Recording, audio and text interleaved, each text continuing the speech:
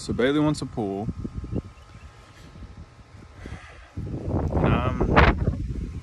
We bought a cheapo 14 round from Walmart, and as soon as we got to the house, I didn't like it.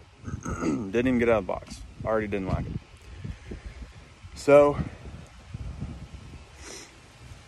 decided we're just gonna get an above ground and stick it in the ground a little bit. I didn't realize it was gonna be such a pain in the butt to try to do all this myself. Well, we're gonna get an 18 by 33. We're gonna get a 15 by 30. Decided it's $200 more to get an 18 by 33. So that's what we're gonna do. So I spent the last week and a half figuring out where we're gonna put it, trying to design a deck. It's hard to do that whenever you don't know any codes. But I think I've pretty much got it. All right, let's see if I can do this without screwing up. So we're gonna do an 18 by 33 pool. It's gonna go somewhat in the middle. It's gonna start right here at the longer of the two lines. And it's gonna wrap around. The smaller lines are the clearance lines. I think that's how far it's supposed to be excavated. The bigger lines is where the pool should actually be. So it's gonna go around and down. And it's gonna come down here. Okay. So that's where the pool's gonna be. Okay, now,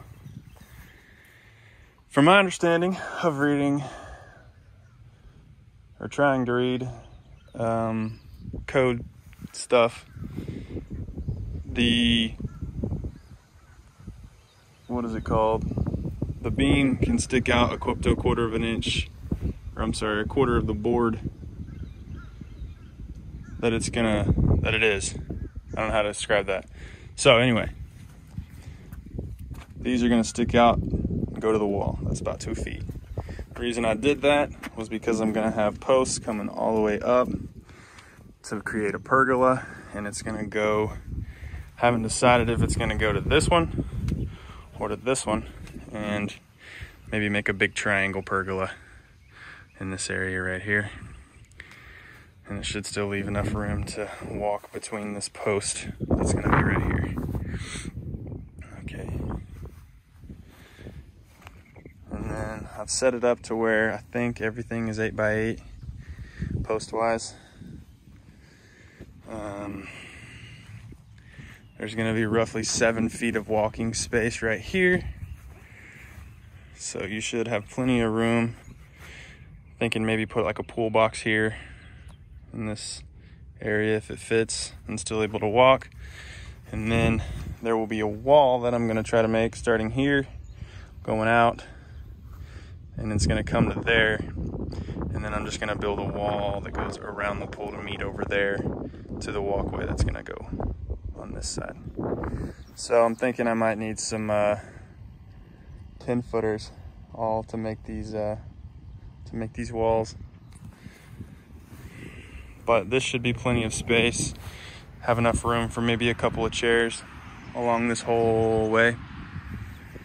And then I think it won't be so bad to, maybe if I can get the post far enough away from the pool, maybe have like a little bar to put drinks and stuff along this area. And then, like I said, it's gonna meet here, go down. You'll just be walking this area.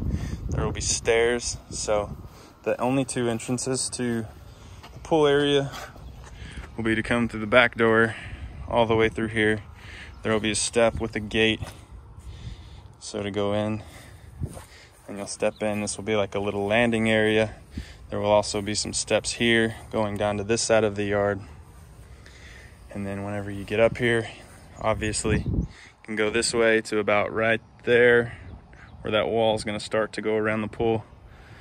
And then it should have plenty of room for decking to maybe put some chairs along this area, some, you know, some of those lounging chairs, hopefully, maybe even a small table.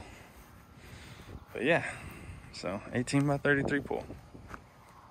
All right, do it this way so I don't screw up the video. So, right now that's where I'm at. Just a bunch of paint on the ground. Next week I should have the money, order the pool. So right now I guess I'm gonna go in, put it all in Procreate and see how much lumber I'm gonna need and figure out what exactly that's gonna cost. But I guess I might put this on YouTube, and if it helps anybody, awesome. If not, I'll just document it anyway.